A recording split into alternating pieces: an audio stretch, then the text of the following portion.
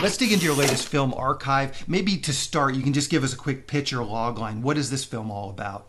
It's about a chap called George Almore, set in 2038, 20 years in the future. He is a roboticist, a robotic scientist working on human equivalent AI. He loses his wife in a car crash. He's on a research program to create an artificial intelligence, human equivalent.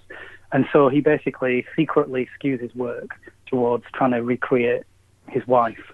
Thanks for checking out this clip from the Selling Your Screenplay podcast. If you'd like to hear the full interview, just go to sellingyourscreenplay.com/podcasts.